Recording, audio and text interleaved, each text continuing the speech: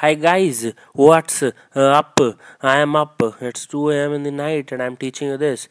In this lesson, we'll be talking about basic approach to polity, and this will be the single most important lesson you'll ever see in your life. If you understand the concept which I teach here, you will score 90% marks in prelims and almost highest marks in mains. This is presented by me, Roman Saini. And if you feel like these courses are helping in any way, do click on the contribute button, sir and ma'am. And you can also follow me on unacademy.in/user/Roman Saini. Why am I teaching you polity? मैं होता कौन हूँ आपको polity पढ़ाने वाला? See, I got a decent score in prelims as well as in mains. It is one of my favorite subject. Literally speaking, I'm really strong in this. Plus, I have mucked up the facts and I have understood most of the concepts. Not all, obviously, it's humanly impossible. And most importantly, I really like to study the current affairs, politically speaking, political current affairs. I still catch up with the question papers. Most importantly, most of the materials, teachers, videos, blogs, books, etc. are crap and will not help you. They are distracting you. So the strategy which I am telling you is a filtered out version of what really works, and it will work for 90 to 95% of you. That's 100% guaranteed. But for really novice and beginner people and for really expert, it will not work. So not meant for exception on either side. Now let's analyze the paper. In prelims, as you can see, this is the trend. Approximate number is roughly here, that is 15. So you can see 15 question will always come from this, more or less. 14, 12, 17, 24, 17. More or less 15% of the paper 1 is polity. Out of the 15, 10 to 12 questions are 100% solvable from Lakshmikant alone. That means that if you read anything at all except Lakshmikant, you are literally stupid. Plus, you have to cover basic current affairs, obviously, along with Hindu and Yojana. So, anybody who neglects Lakshmikant does at its own peril. I don't know कौन सी दवाई खा रखी है, but that will not work. Mains 250 fix is there in GS paper 2. It includes international relations also. You have to read something else for that. Polity will also help in essay and personal interview. Now, why it should be studied first of all? Okay, as I've already spoken, 15% of the paper comes from it. It helps in both pre-mains and personality interview. It is the most predictable questions come from this. 1979 May also they used to ask Rajya Sabha question. 2016 also they are asking the same question. It is absolutely static. So can you see, history and polity, they don't change, and it is the easiest to score area because there is questions are moderate and difficult, and there is just a single book available in the market, that is Lakshmikant. Dynamic portion is also asked, but it is also again asked through static portion. I'll show you how. And most importantly, even when you are in service, in civil services, polity will help you, but art and culture might not. Okay, so that's why you should study it first of all. Now, what is basic strategy? You need to be aware of one's surrounding, what is happening here, what is happening in your colony, your district, your area, tehsil, country, continent, region, your rights, your duties, your responsibilities. What are the grievance redressal mechanism, how you can go to a post office, how you can approach a BSNL office, what are the duties and accountabilities of others like government departments, how are they accountable to you, NGOs, are they accountable to you, what are their duties, who are they. So basically basic awareness of surroundings. Now day to day polity news, not political news.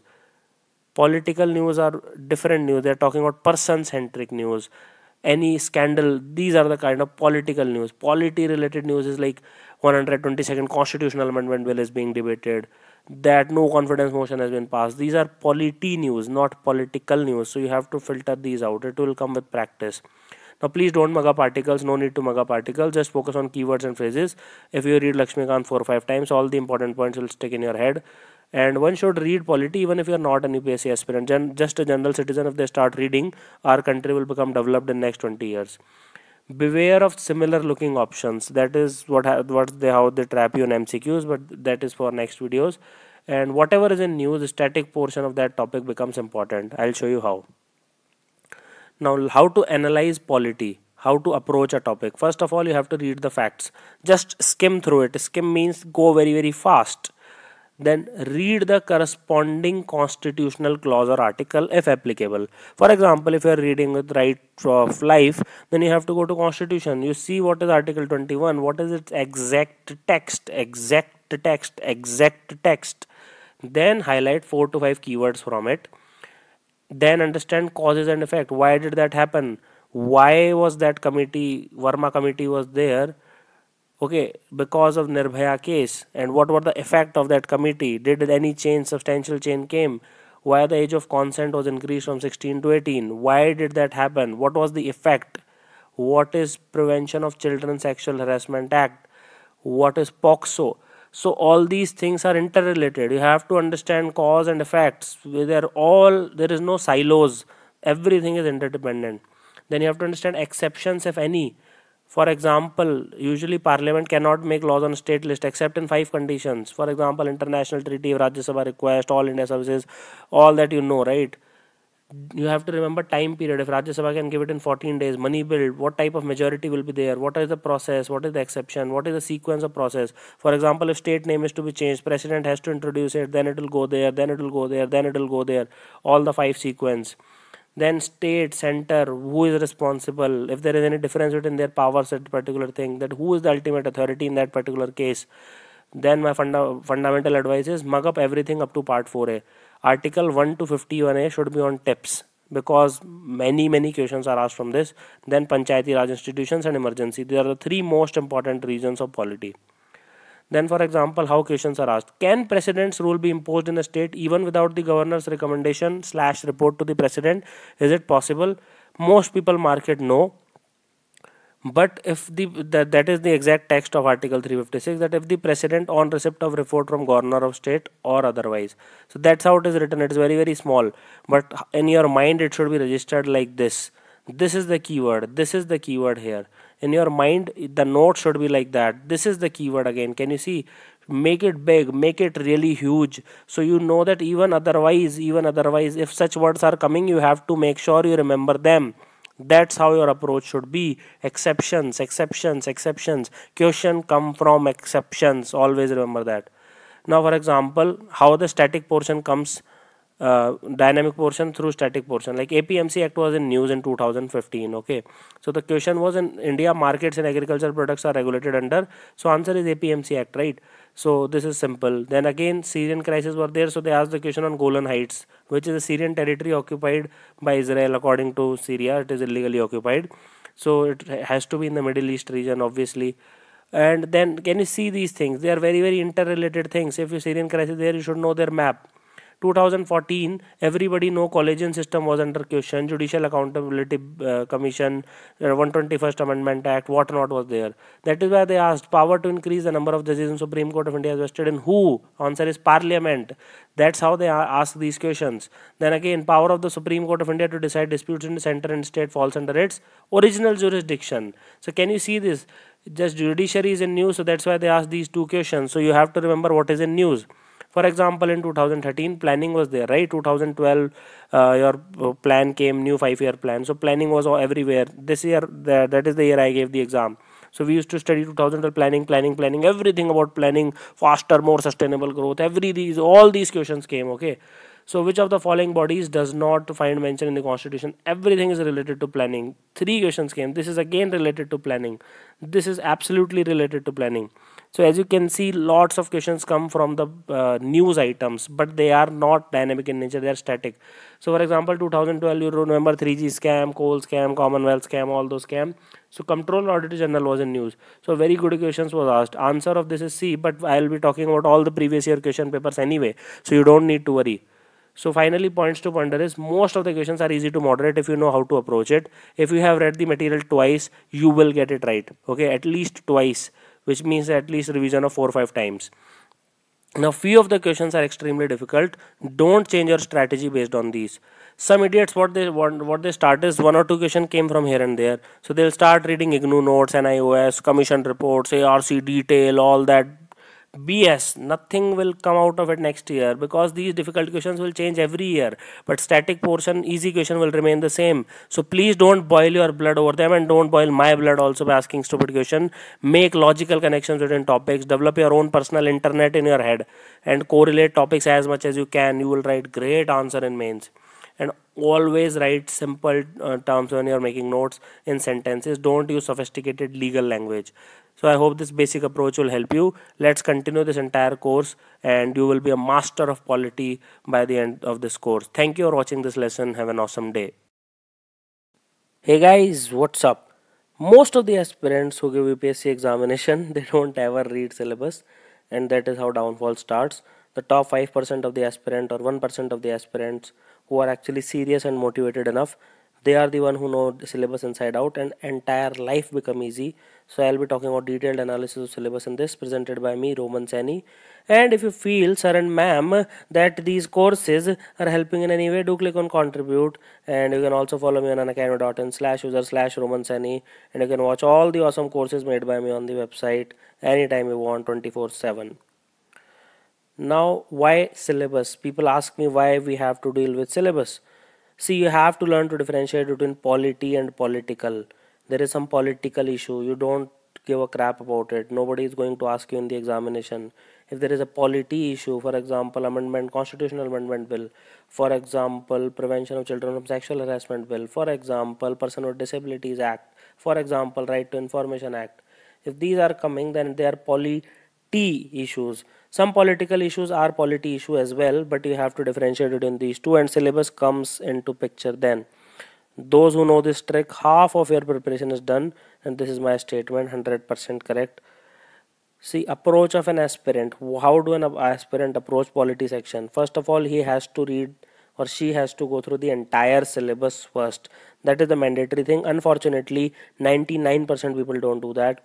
Second should be going through previous year question paper, realizing what kind of topics are asked, what is important, what is not important, how they ask questions, are they difficult, are they easy, are they moderate, do they repeat questions on the same topic. So for that pattern analysis, only then you can know what is important and what is not important. Otherwise you'll keep crying ki whether this have to be studied or that has to be studied, or this has to be ignored or that has to be ignored, or this teacher is saying something else, this coaching institute is saying something else, this blog is saying something else. Those of you who have studied previous year question paper will never face problem in their life. Syllabus plus previous year question papers is everything you need. Then third step is zoning upon books. You decide which books you have to read. Here there is not much choice in polity except Lakshmikant. That is more than enough. Then your study approach, which I'll be talking about in the next lessons. Then coaching notes, personal notes, how to make these notes, I'll be talking about in the next lesson. Then revision strategy, how to revise all these huge information which you have acquired over a period of 1 to 5 years just in, let's say, 40 to 45 days or 5 days or 1 hour. How to revise that. And then how to practice and repeat, practice and repeat, practice and repeat, practice and repeat, practice and repeat. How to do that again and again and again without getting bored. All this we covered in this course. So let's start with the prelim syllabus. There is absolutely nothing in prelim syllabus. They say that it is Indian polity and governance. Okay, and this will include constitution. Now what does constitution means? It means like its evolution, then how was it made, then what are the important characteristic feature, what is preamble, then part 1 of that Indian Union territory, then part 2 citizenship, then part 3 fundamental rights, part 4 DPSP, part 4 fundamental duties. This is basically what is constitution is. Then you can go in part 300s later where you will dealing with amendment of the constitution. Then case Ananda Bharti case, what is basic structure of the constitution. Then what is political system? Our political system is parliamentary democracy. So we have like quasi-federal structure. What is quasi? What is federal? How are center-state relationship? Who takes care of the like dispute if there is? If what are interstate relationship? Can center take over through for emergency provisions? So this is basically who is president, who is prime minister, all that. Panchayati Raj is again very crucial. Panchayati Raj is like it's a different local government altogether, rural governments. So this is very important because Gandhian vision had it. Public policies on everything from science and technology to health to antibiotics to innovation to skill development, etc., to women empowerment, to providing reservations to minorities or to providing reservation to backward classes. All this is part of public policy. Rights issues, like I'll be talking about that in detail. I can't explain it now because it will be a bit complicated. But the sixth most important point is this etc. People ignore this etc. That's why I've highlighted it more. This is not the syllabus. This is the syllabus. This is just an indicator. This is like exhaustive portion. So mains is more exhaustive. Mains, that paper 3 or general studies paper 2 is completely related to governance, constitution, polity, social justice and international relation. Now social justice is related to vulnerable section and all. Since it is specifically mentioned here, it becomes very important. All this is covered in prelims also, absolutely covered in prelims. International relations is not much asked in the prelims except one question here and there. Now let's see. Indian Constitution, as I already spoken, historical underpinnings, evolution, features, amendments, significant provisions, and basic structure. I have already spoken a lot on it. Then functions and responsibilities of the union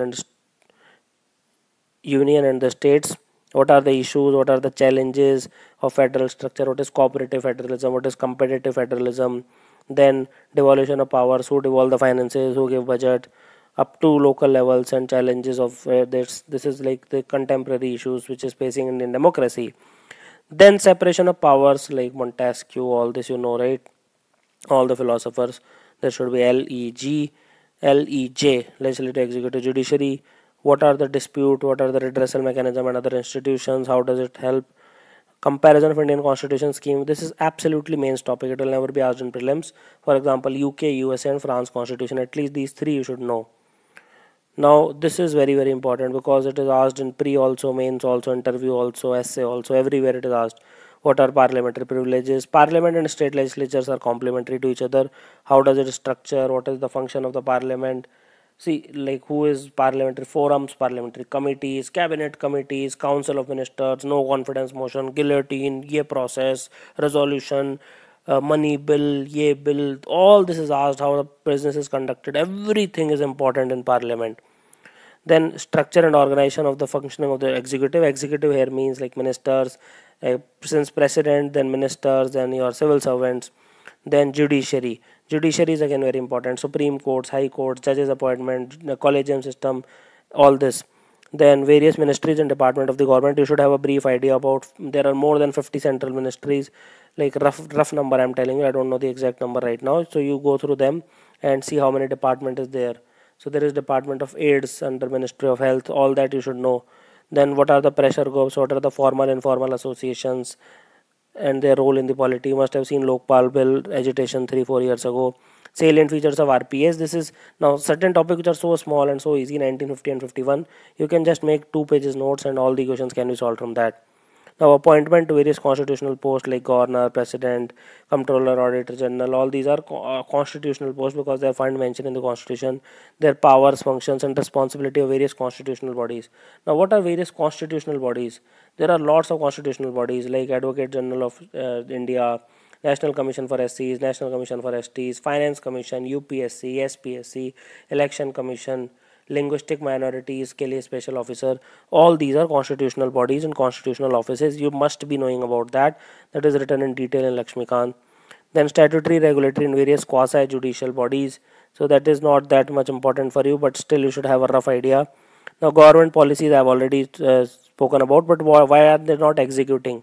That is the important point. You should know what are the issues in execution. Then development of role of the NGOs, self-help groups, various groups, association, donor charities. Sometimes they may ask not that important. This is the most important part, as I've already spoken. Social justice find a lot, like National Commission for Scheduled Caste, National Commission for Scheduled Tribes, women bills, ye bill, women resolution in parliament. So what are you doing for vulnerable section, disabled, person with disability act, women's, scheduled caste, scheduled tribes, OBCs, minorities? All this you should remember. Children are also there, and how are they performing, and what are the mechanism to protect and better these vulnerable sections. Now issues related to development of social sectors like health, education, human resources. This is like common sense. This comes mainly from the static dynamic portion. Issues related to poverty and hunger again. Now e-governance has become very very important. How can you apply it? How what are the models, successes, limitations, potential? Like citizen charter is very important. Transparency and accountability, institutional measures. This is very important. You should focus a lot on this thing. Role of civil services in democracy in the modern sense. And finally, international relations. This is all contemporary. Nothing static asked. No need to buy a book. Wherever Prime Minister goes, just follow that. What are the memorandum signed? All that is remembered. Basically, like G20, all these organizations, BIMSTEC, SARC, all these organizations where India's interest lies. You should remember ASEAN. Now, effect of policies and politics of developed and developed countries on India. Indian diaspora is very important. We have a lot of soft power, and finally, international institutions, UNESCO, etc., World Bank. You should know all this, WTO and all. So, yeah, so this is more or less the syllabus. You should follow it. And thank you for watching this lesson. Have an awesome day. Hey guys, what's up? So in this particular lesson, I will be making you a master in Indian polity from a novice or a beginner in just a 45 day, and this is 100% authentic strategy. This is not a gimmick or anything like that. Presented by me, Roman Saini. And if you feel like these courses are helping in any way, you can click on the contribute button and it will help us, and just give a voluntary fee, and it will help us in bringing more and more awesome courses. You can also follow me on Unacademy, that is unacademy.in/user/Roman Saini. So, what should be an approach of an aspirant? Any aspirant who starts with any exam on this planet Earth should always go through what is the syllabus. But unfortunately, we don't, sir and ma'am, we never see syllabus. That is unfortunate on our part, and we fail because of that. Then, once we see the syllabus, then the second thing which any aspirant should go through is the previous year question papers. This is are the two logical things which everybody on this earth who is giving UPSC should go through. Then third, you should decide what books you are going to read, which I will be telling you in subsequent moment. Then the study approach, which I'll be completely dealing with you. Then in next lesson I'll be talking how to make notes and how to revise properly, and how to finally use test papers as practice, and how to repeat it again and again. So first is you have to watch this course in 2.5 hours, however it takes. That is the first thing first. Without this, there is no 45-day strategy. And if you cannot do that, at least read the slides in the slide mode, so you know the importance of last 10 year question papers and approach, which I will telling you. Never ever overdo, never go beyond what is asked in the exam. You are not here to do a PhD thesis, you just have to clear civil services examination. Okay, so if you read science also, don't become a doctor. Do not read from many sources again and again. Lakshmikant should be the key book. Supplement might include Yojana and Academy lessons, The Hindu. That's all. Apart from these four things, if you are touching fifth thing, you are a fool. Unless you are already done with these four things, you should not do anything else. Nothing more than this is needed to crack the exam. Frankly speaking, you can get a top 20 rank. And key is the repetition. Repetition, repetition, repetition, repetition, again, revision, and finally retention of the substance, and not replication of resources. Never ever go for multiple books, multiple resources. Then keep on re-watching this course whenever you feel confused. This is perfect remedy for 2.5 hours.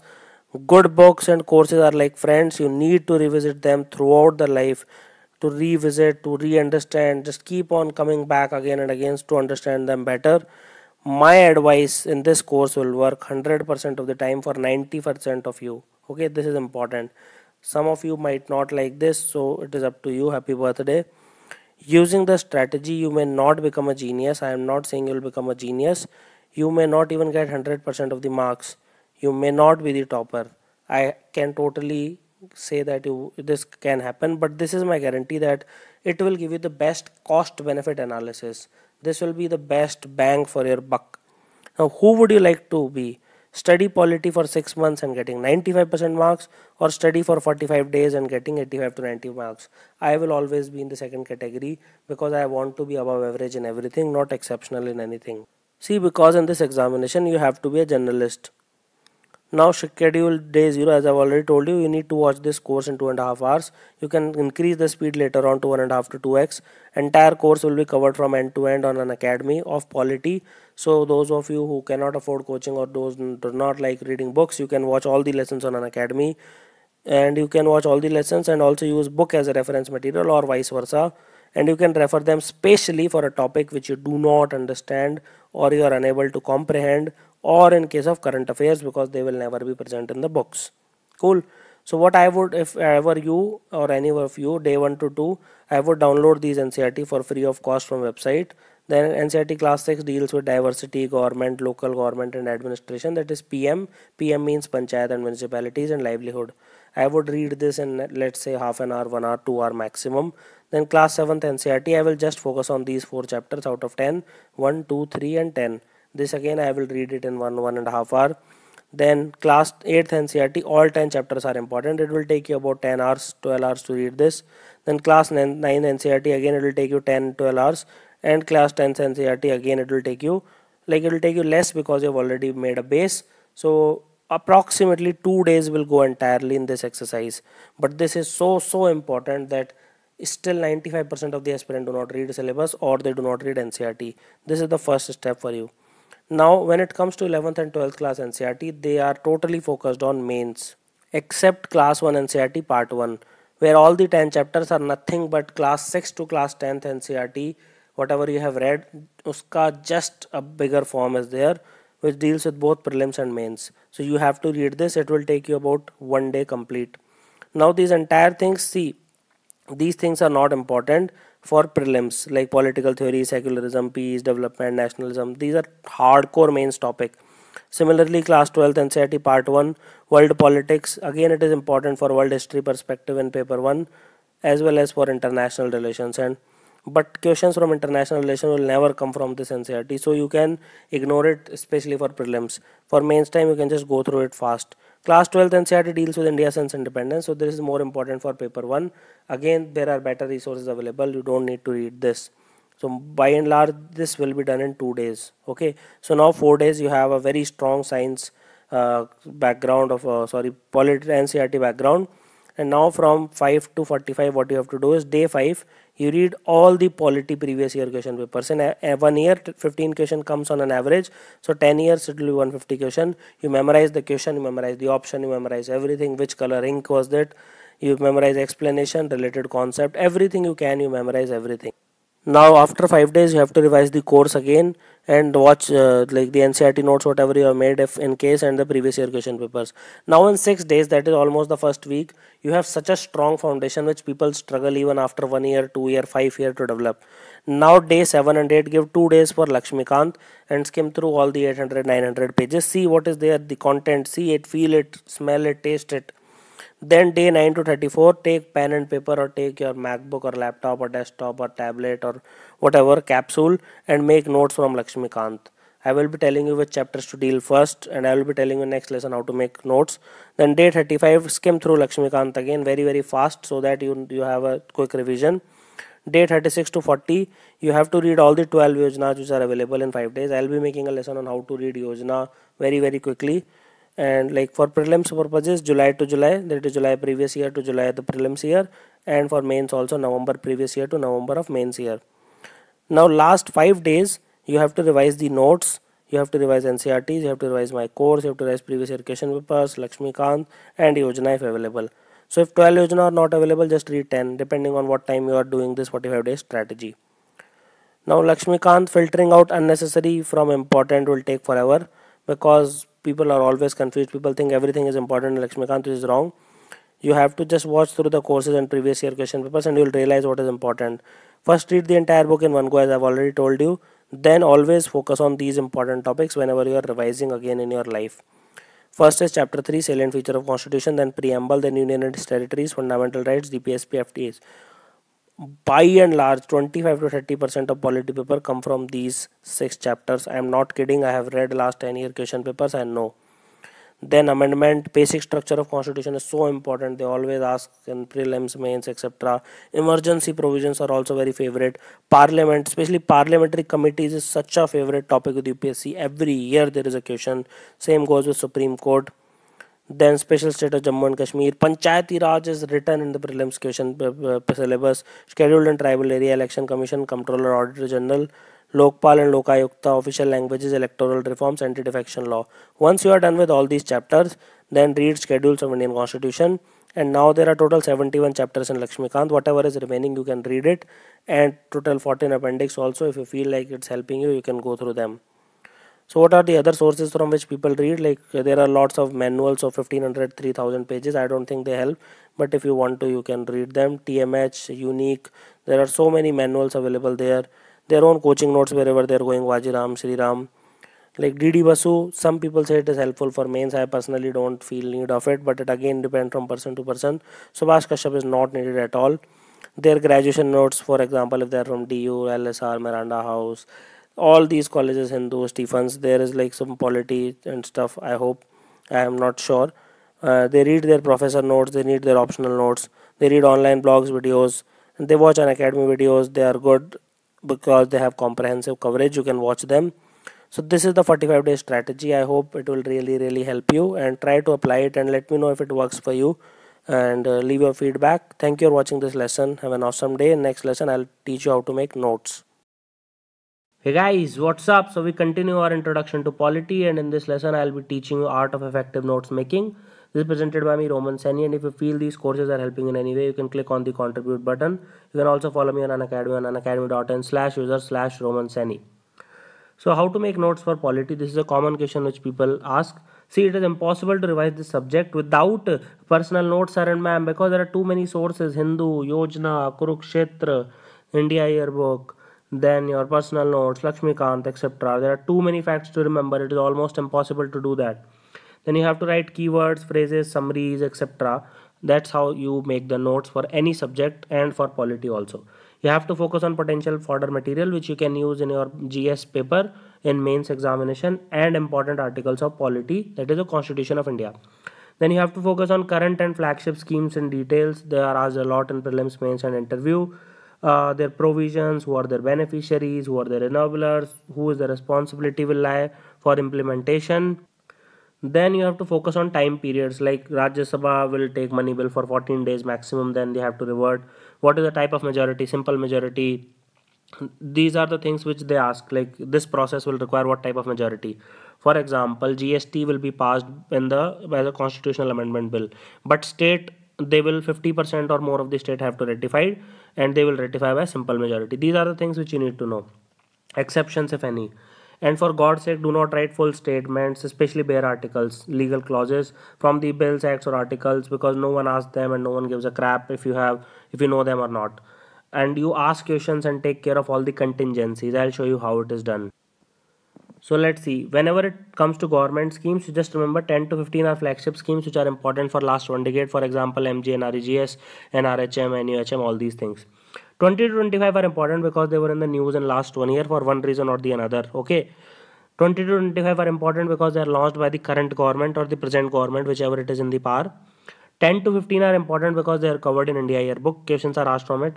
10 to 15 are important because they are covered in Economic Survey, Yojana or Kurukshetra. And there is a decent overlap among all these. So there are total 50 to 100 schemes which you need to know in certain details because they are important for prelims, mains and interview. Questions are asked from it no matter what you think. So for example, Statum Media. So it support entrepreneurship, SC, ST females. That's how you make notes. Loans 10 lakh to 1 crore, setting up of new enterprise.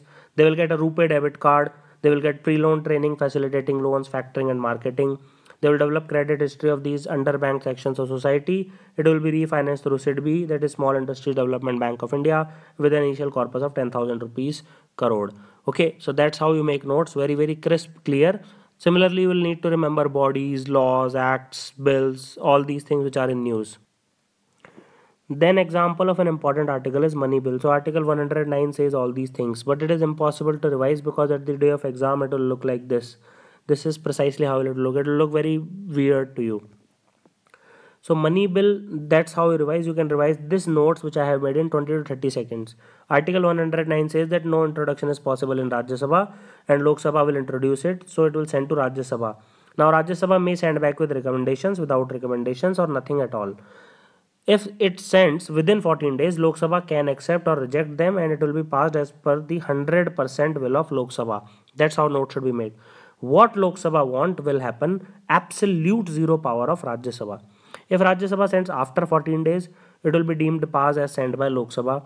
So what Lok Sabha want will happen. It has absolute zero power of Rajya Sabha. These notes can be revised in 20 seconds just before a prelims examination, 1 hour before the prelims examination, while these notes can never be. Now example of an important concept is 12 schedules. So for example, there are more than 88 pages official document which you cannot remember, right? It is impossible to revise it. You need 1 week to remember all that and impossible to revise, as I have already spoken. So just to make a table, write all the important tables of all the things you can possibly and revise it in 10 minutes. And as you revise again and again, it can be revised in one minute also, 30 seconds also. For example, first is schedule deals with territory of India, that is states and union territories. Second deals with salary and emoluments plus of constitutional offices of president, vice president, governor, comptroller, auditor general, then speaker, deputy speaker, chairman, deputy chairman, both at national and state level, and Supreme Court and High Court judges. All of them are included here, literally everyone. So they will ask, so they can ask in MCQ which of the following is included or which of the following is not included. Then third deals with oaths. In case of theists who believe in God, they take oaths. Affirmation in case of no God or atheist. So affirmation with those who do not believe in God. Then it is applicable for union and state ministers, high court and supreme court judges, comptroller, auditor general, candidates also who are fighting for the election for along with MPs, MLAs and MLCs. The candidates also are applicable. Everything is covered in these notes. Fourth schedule deals with allocation of seats in Rajya Sabha. 233 are elected, 12 are nominated, like art, science, literature and social service.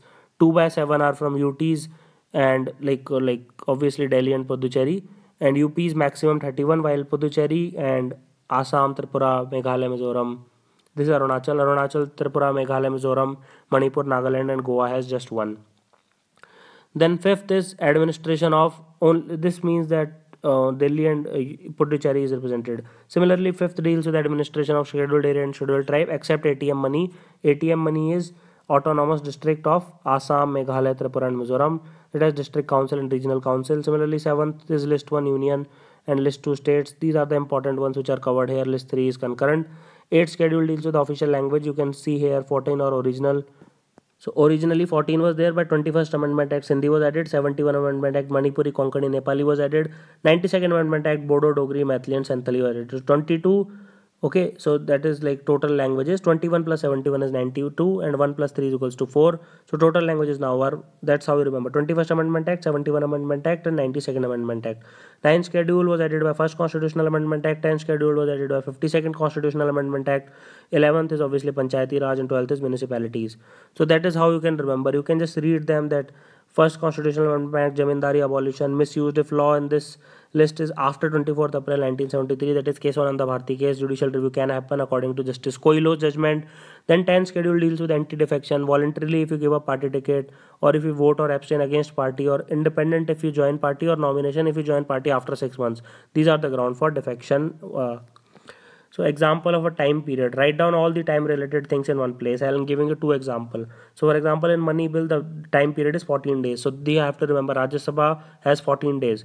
Similarly, in case of emergencies, it has to be parliamentary periodic approval of 6 months is given, but it has to be approved first within 1 month. So these are the questions they'll ask: 1 month, 2 months, 5 months, 6 months. Now, how to make notes out of this using contingencies and questions. So in national emergency, you will ask what is it, who will proclaim it, what articles, grounds, characteristic effects, past and other general stuff. All these things you need to remember. Now, what if it needs to be further extended? Then answer is periodic parliamentary approval is required 6 months at a time. What if President acts mala fide? There should be checks and balances, right? So needs to be passed by both the houses within 1 month. How will they pass it? By special majority. That is 2/3 of present and voting plus simple majority of total membership. That is the special majority required here.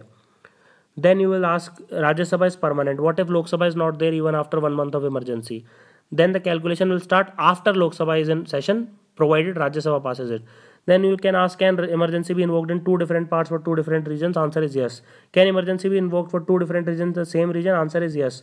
When will it cease to exist? When will it continue? And so much more you can ask yourself, and the answers will come to you, and that's how you make notes. Now finally, some exceptions which are mentioned in the constitution or not. These are the things which UPSC asks. So they will ask, where is the phrase national emergency used in the constitution? Answer is nowhere. Constitution just talks about proclamation of emergency, which by default we mean national emergency. Where does the phrase no confidence motion is there? Answer is nowhere. It says that Lok Sabha has to prove its strength on the floor, otherwise it will be dissolved. But it never says no confidence motion. Then where is the word union cabinet mentioned? Answer is yes, it is mentioned in the constitution. Under article 352 subclause 3, president cannot proclaim emergency unless cabinet gives in writing. So these are the ways, some of the ways where how you can make notes. You can devise your own strategy, whatever works for you. But always remember that acts, bodies, government schemes, these are so many things, articles. You have to remember all of them. Otherwise, your notes you will not be able to revise before prelims, mains, or interview. So thank you for watching this lesson. Have an awesome day. Hey guys, what's up? So this is one of the most important lesson because I will be telling you all the important topics which you need to cover.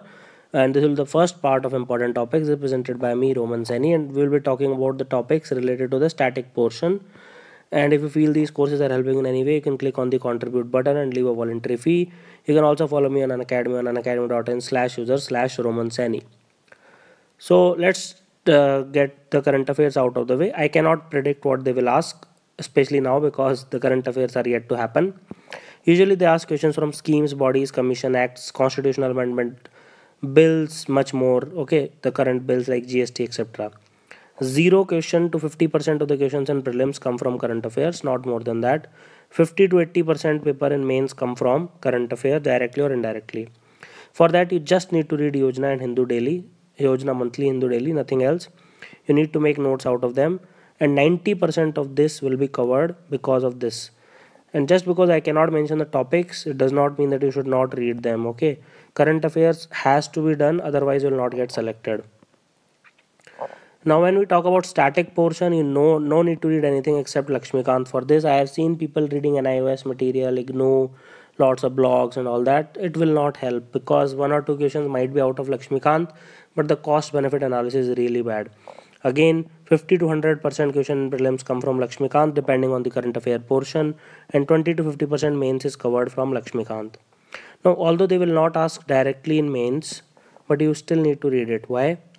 Because 100% of the questions can be from this section in prelims. I'm not kidding. In 2013 when I gave the paper, it came. 2014 also a lot of questions came. 2012 also. You will not understand current affairs without understanding the static portion. Okay, this is absolutely clear, right? Other, even if you think that directly will not come, indirectly they will help you. So let's start with the important topics first. So the most important topics are Indian Council Acts, starting from Regulating Act of 1773, 1784, Bits India Act, then 1813, 1833, 1853, 1858. All these acts you need to know. 1861, 1909, 1919, Government of India Act 1935, till India Independence Act 1947. Then what was the interim government? Who hold which charge? Okay, who was the labor minister? Who was education minister? These kind of questions might be asked. Who the first cabinet of India? Who which hold which charge? Now that it shifted, right? Shuffling happened. Now the constituent assemblies and like various committees under it, lots of committees, and who was like chairman? Jawaharlal Nehru was chairman of which? All these questions are asked. Making of the constitution, important questions. Objective resolution, which by Jawaharlal Nehru in 1946, which made which made the basis for the preamble. And then the chief characteristics of Indian constitution. Okay, like the lengthiest constitution and all that. 2025 characteristics are there. You need to remember them. Then main parts and corresponding articles, for example, which is part 2, which is part 3. Part 2 deals with citizenship, article 5 to 11. Part 3 deals with fundamental rights, article 12 to 35. All this. Then the 12 schedules and their content. For example, they might ask what does schedule 3 contains. They might ask what does schedule 2 contains. Schedule 2 deals with oaths and affirmation. 3 deals with salary. All these things you need to know. So like they might, so like I just like schedule 2, you need to know whether it contains speaker or deputy speaker salary. Schedule 3, you need to know whether comptroller or auditor general oath comes under schedule 3 or not. All these things you need to know. Now sources of Indian constitution like emergency provisions and all that, all where it is taken. Government of India acts as a major source. Britain से क्या लिया है? USA, South Africa, Germany, Australia, Canada, all the important sources. Then preamble, everything about preamble, each and every word meaning you should know. What are the parliament's power to reorganize states under Article 3? What is the process that need to be followed? Then the state reorganization process before and after 1956. What are the major committees like JVP committee, basis as language, basis as culture, etc. Then different states came and gone. Like Rajasthan was there always, but like most of the states like Madhya Pradesh divided into two parts. Chhattisgarh came. Sikkim was not the part of India before 1975. All these things. Goa came, like Pondicherry. All these states came after independence of India. So all the origin of fates like Himachal Pradesh was not there, Haryana was not there. They were made in 1960s. So till Telangana, which was made as recently as 2 3 years ago. Then acquisition and loss of citizenship. What are like renunciation, termination, deprivation, here naturalization, registration, etc. Then who is a PIO? Then who is NRI? Who is OCI cards? Latest act related to citizenship. Then extreme details about fundamental rights. Even you need to remember which is article 25, 26, 27, 28, 29, 30. Everything you need to know. What are the features of fundamental rights? Then you have to compare and contrast with DPSP evolution, which gets preference over what, Supreme Court judgments. Then definition of state and law, article 12 and 13. Then article 21, especially the interpretation of it, what all comes under it. Article 32, 5 writs. Then name and scope like habeas corpus, mandamus, certiorari, quo warranto. All this you need to know. And DPSP, you need to remember all the articles like especially you need to remember which type it is, socialistic, Gandhian or liberal intellectual. They will ask this question 100%. Features is also there. Then what is the use if not legally enforceable? This is common question which is asked in DPSP as well as fundamental duties. Then you need to criticize it first a bit, and then you need to signify the significance or importance. Then again compare and contrasting with fundamental rights, Supreme Court judgments is there. And what are the acts which are there for implementation of fundamental duties as well as DPSPs. So these things you need to remember. Now fundamental duties you need to remember word by word everything. Every year in prelims mains one question is asked 100%, and you need to remember the order as well of the entire list. And just like DPSP, the question will be what is the use if it is not legally enforceable. So you need to criticize it and then and signify the importance, etc. Then Keshwananda Bharti case, you need to remember the doctrine of basic structure of Indian Constitution. It is so important. What does basic structure means? Everything in the basic structure a person should know. Like this is such a critical point. I can't even tell you. I cannot emphasize more. Like this is directly asked in the exam. Which of the following is a basic feature? Like federation, Constitution of India. All these things are basic feature. Then power of judicial review. Again, it is again very very important. Then Constitutional Amendment Act, total process, type of majority, simple majority. All these type of majorities you need to remember which type. For example, changing the state, then it is done by simple majority. All these things. Then Parliament, key features, especially parliamentary form versus presidential form. Important articles like money bill, etc. Parliamentary committees, very very very very important.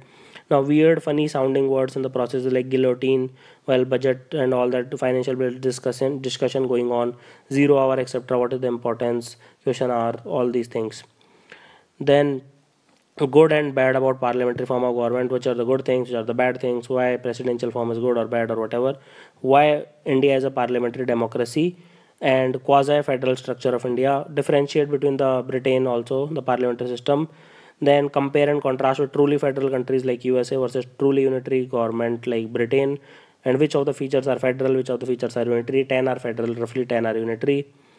Then president is very very important. Questions are asked like election of the president, power of the president like executive, legislative, financial, judicial, diplomatic, military, etc.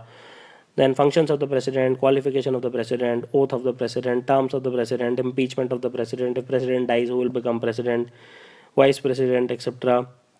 Then types of vetoes, pocket veto, absolute veto, historical usage, whether it has been used in India. For example, Gyani Jail Singh used the veto in Rajiv Gandhi government for a post office. Abdul Kalam also sent for reconsideration. Ordinance, how does president signs ordinance, who make ordinance, what is the legality of ordinance, till when it is valid. Pardoning power of the, like there are three types of things, right? You remember, I'll tell you in detail later. And constitutional authority and position of the president. So these are the things which you need to remember. In next lesson we'll discuss further the remaining important topics. Thank you for watching this lesson. Have an awesome day. Hey guys, what's up? So we continue the discussion of our important topics in polity, and this is part 1.4.2. This is presented by me, Roman Saini. So let's get started, and if you feel these courses are helping in any way, you can click on the contribute button. It will help us in bringing more and more awesome courses, and you can follow me on Unacademy on unacademy.in/user/Roman Saini.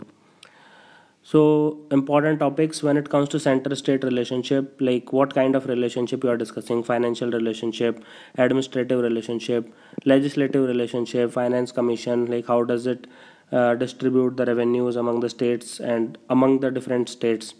Then interstate relationship, large by and large the question will be asked from water dispute like Kaveri and all that.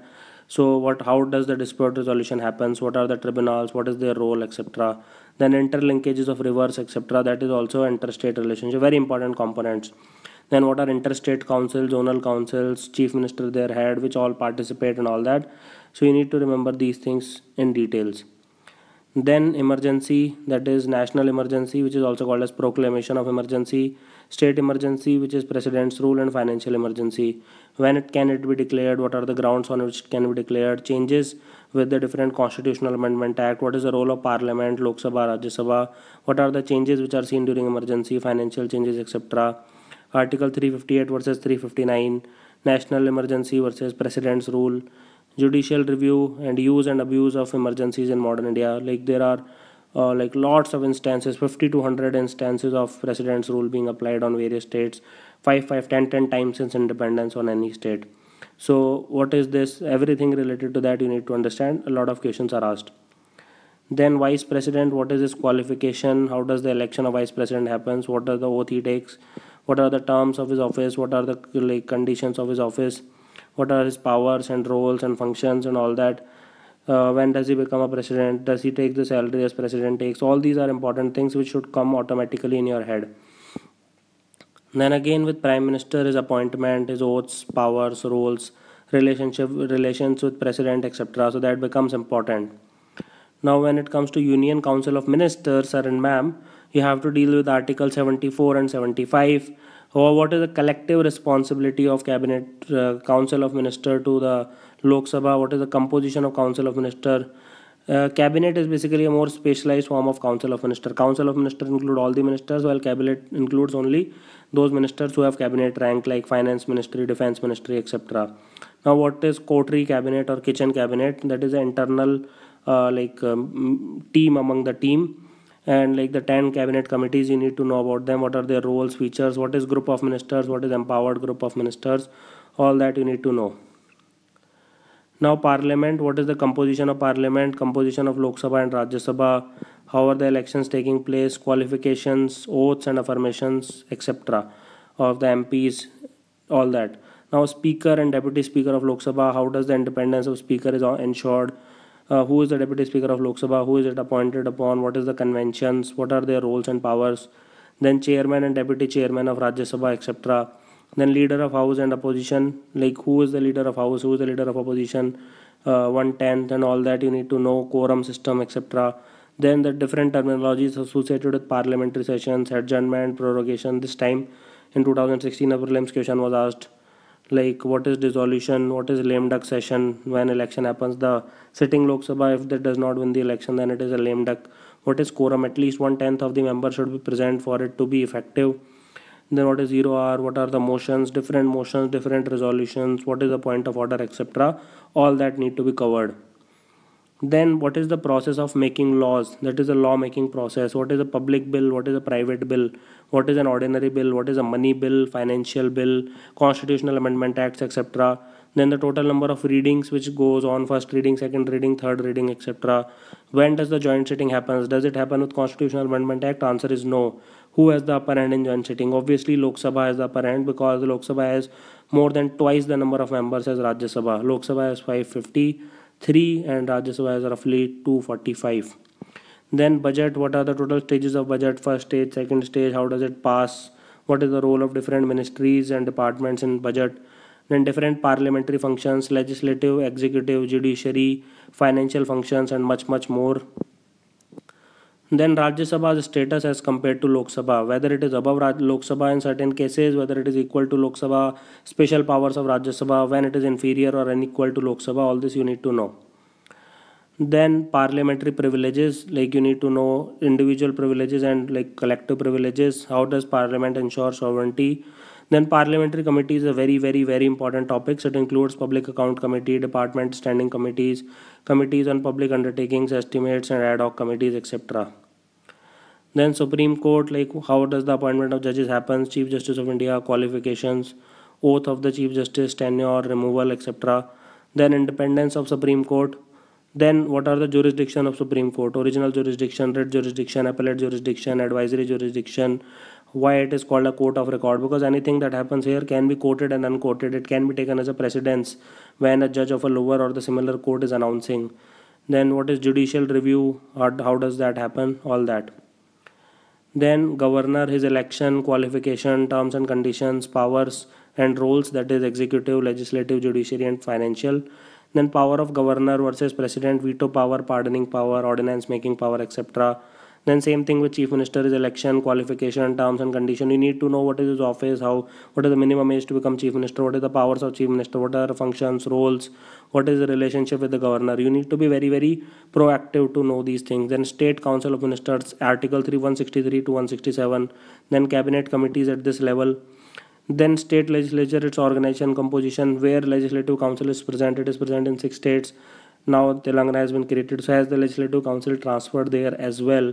Then what is the membership? It cannot be like one. It cannot be one third. You need to know these things. Exception is there in Jammu and Kashmir where it is even less than one third. So membership, speaker, deputy speaker, chairman of council, deputy chairman, all this you need to know. What are their roles? How are they appointed and all. Now sessions, process of making a law, same here, just like parliament. Money bills, position of legislative council versus legislative assembly, privileges of MLAs and MLCs, collective privileges and individual privileges. Then strength of various state legislative assembly. For example, in UP it is roughly 400, in Rajasthan it is roughly 200. So you need to know this rough figure so that they might ask you any day. High courts like judges, just like Supreme Court, appointments, qualification, oaths, tenure, removal, salaries, allowances, transfer. How does it happen? How does the Chief Justice is picked up? Now, how does the independence of High Court is ensured? There are 9 to 10 points which you need to remember. Then there is jurisdiction, that is original, writ, appellate, supervisory, judicial review, total number of high courts. New entry of high courts is there in the northeastern region. You need to remember them. Then subordinate courts, what is their hierarchy from munsif till above, and constitutional provisions. Then special status of Jammu and Kashmir, accession deed, Article 370, current relationship, what are the chief characteristic of Jammu and Kashmir, constitution, dual citizenship. Then like J&K autonomy was rejected, resolution to that. Then in 2010 a group of interlocutors were appointed, what were their recommendation. Then every state, because of tribal population or something like that, some specific region, there are some special provisions made after Jammu and Kashmir. So Article 370 and beyond you'll find them. Maharashtra, Gujarat, Nagaland, Assam, Manipur, Andhra Pradesh, Sikkim, Mizoram, Arunachal Pradesh, Goa and Karnataka. And governor of that state has a lot of powers with respect to ensuring that these are done, these special provisions. Then like important bodies like National Development Council, Niti Aayog, Human Rights Commissions, Information Commission, Vigilance Commission, CBIs, Lokpals, Lokayukta, what is their mandate, what is their role, who is their chief, how they are appointed, how do they function, how is their independence ensured, all that you need to remember. Then finally, it is very important to remember the name of the presidents of India till independence, prime ministers of India, vice presidents of independent India, and some miscellaneous topics are there which you need to figure out. This is important because sometimes directly or indirectly in essay, if you mention them, it makes you sound wiser, and you can also solve certain MCQs. So thank you for watching this lesson. We'll continue our course. Hey guys, what's up? So this is the third lesson in Introduction to Polity where we are discussing important topics, and we have done with strategy and all these things. So please watch the lessons before this before you move on. This is presented by me, Roman Saini, and if you feel these courses are helping in any way, you can click on the contribute button and leave a voluntary fee. You can also follow me on Unacademy on unacademy.in/user/Roman Saini. Okay, so let's get started. Now important topics, this is the page 22, so please watch the first 21 pages before you move on. Panchayati Raj is very important because it is one of the landmark thing which is associated with us for last 2000 years.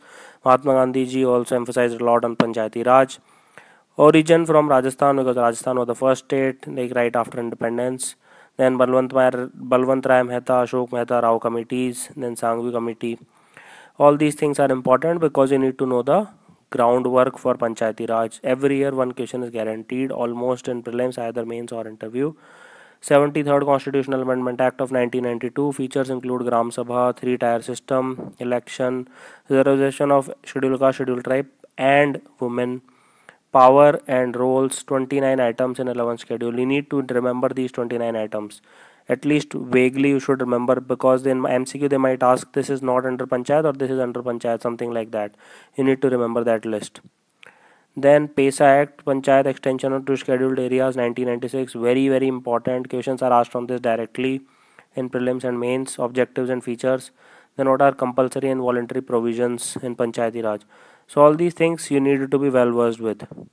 Now when it comes to municipalities, again you need to remember the origin. Different types of urban bodies, urban governments are there, you need to remember them.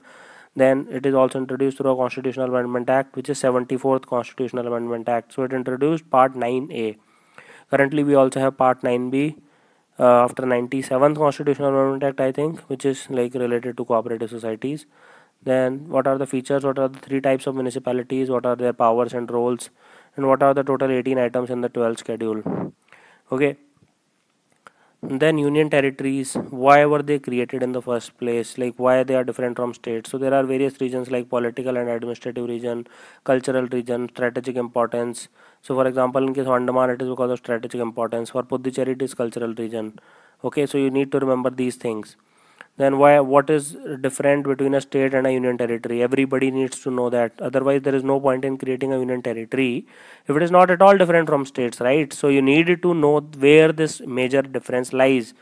Then who is the administrator of union territory? What is the hierarchy of administration? Because there is no, like in certain cases there is no governor, right? So the senior IAS officer, they become the administrator and they take charges. So you need to know these things. Then the special status of Delhi, you need to remember why this special status has been given, because it is our capital or because of some other reasons. So you need to know these things. Then comptroller and auditor general, especially like constitutional articles which are given on comptroller and auditor general. What are the terms and conditions of his office? Like where does his salary is charged, oath is declared, all these things you need to know. Most importantly, how do you ensure that his office remains independent, neutral and impartial? Then what did, like Vinod Rai, who was an IAS officer, he did an exemplary work while he was appointed as Comptroller and Auditor General, and he exposed a lot of scams in the UPA 2 government. So you need to remember these things. Then powers of Comptroller and Auditor General. Can he do it for private sector also? Can he audit the thing, public-private partnership? All these things you need to know in detail. Then Attorney General of India. Sorry, remove this here from here. Like what are the constitutional articles dealing with Attorney General of India? Is he allowed to sit in Lok Sabha? Can he participate in Lok Sabha proceedings? Can he vote? All these things. Then what are the terms and conditions of his offices? Then again, what is the Solicitor General of India? If we have an Attorney General of India, why do we need a Solicitor General of India? Now what are the powers of Attorney General of India? All these things you need to know in absolute details. What are the previous Attorney General of India? What is the conflict between, like if can they handle like private sector, like if client approaches them, can they fight on his behalf? Can they fight in a case where government of India is a party for or against the thing motion? So you need to remember all these things. You need to ask these intuitive questions to yourself. Then scheduled and tribal area. What are the features of scheduled and tribal area? What is the schedule 5? What is schedule 6 of Constitution of India? Then how does the administration of tribal area takes place? AMTM, like that is under a part 6, schedule 6, while rest of them fall in schedule 5. What is the difference? PESA, district autonomous council, all these things you need to remember. Now various constitutional bodies like election commission. So for election commission, earlier there used to be just single member body, but then there was chief election commissioner and there were other election commissioners. Why this was introduced? Why did they change the composition? Who is TN Session? How did he do an exemplary work while he was part of election commission? Constitutional articles, composition, independence, powers, functions, all these things one needed to know in detail, okay, if you have to clear this exam. Otherwise, if you just have superficial knowledge, you will not be able to. On the other hand, don't go too deep also, like who was the first election commissioner, who is the second election commissioner, who is the fourth, fifth, sixth. Nobody is going to ask you ever in your life. And then what is UPSC and SPSC, Union Public and State Public Service Commission? What is their composition, their removal, their relative independence, functions and roles? You need to remember that. Are they constitutional bodies? Yes, because I have mentioned here they are constitutional bodies. Then Finance Commission, how was it different from erstwhile Planning Commission, which is no longer existing? What is the composition? What is role, functions? What is the 14th Finance Commission?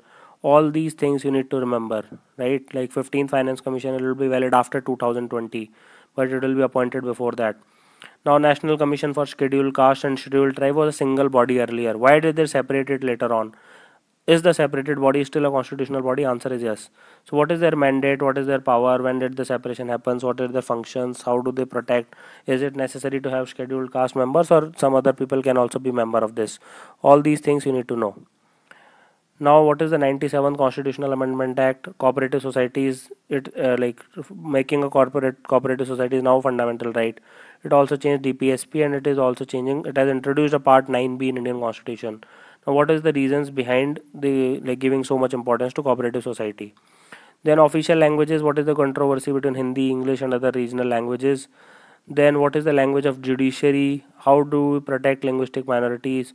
Differences between All India and Central Services. Like there are only two All India services at the time of independence, which is Indian Administrative Services and Indian Police Services from 1950s onwards. But in mid 1960s they added Indian Forest Service also. So there are only three all India services at this point of speaking: IAS, IPS, and Indian Forest Service. Indian Foreign Service is the central service. It is not a all India service. All India service means that you are appointed by a government of India, but you are working with state governments in cadres. Now, what is the constitutional provisions which is required for appointment? They are like salary, process, durations, conditions. What is Article 311, which is act as a protective articles? What is central administrative tribunals and other state tribunals? Then multi-party political system in India. What is a national party? What is a state party? Who recognizes it? Then elections, Article 324 to 329, the constitutional provisions, Part 15. Then election officials like chief electoral officer, district electoral officer, returning officer. All these things you need to remember. What is their role? This is asked a lot. Then the process of the election also, it is very important. Like for different dignitary, it will be different. Obviously, what is the role of electronic voting machine? Then electoral reforms, various committees. Like there are a lot of reforms like decriminalization, like rigging of polls, how to ensure that does not happen, electronic voting machine, banning exit polls, giving holidays to employees so that they can go out and vote. Schedule 10 deals with anti-defection law. Now, anti-defection law, like who is a defector? Can an independent who joins another party become a defector? Can a nominee be a defector? All these things. Then the National Commission to review the working of the Constitution. It is also very important. What is the basics of India's foreign policy? But it has to be more current basis, because they will ask only current things from this. Then three lists, that is union, state, and concurrent list. Warrant of precedence, who comes before all that, prime minister comes or president comes. Oath of different constitutional and non-constitutional authorities. Important constitutional amendment acts like 21, 71, 92, all these things. Model code of conduct, why election commission does not want to be it to be legally enforced. So finally, summary is like cover the current affairs from Hindu and Yojana. This is the first and most important thing. Secondly, read the constitution as if your life depends on it. This is the second important thing. M. Lakshmikant, Indian Polity. This is the best book by a distance. This is the third most important thing. And fourth thing is make personal notes, especially for troubling areas which you know you'll not be able to revise at the end moment. So thank you for watching this lesson. Have an awesome day.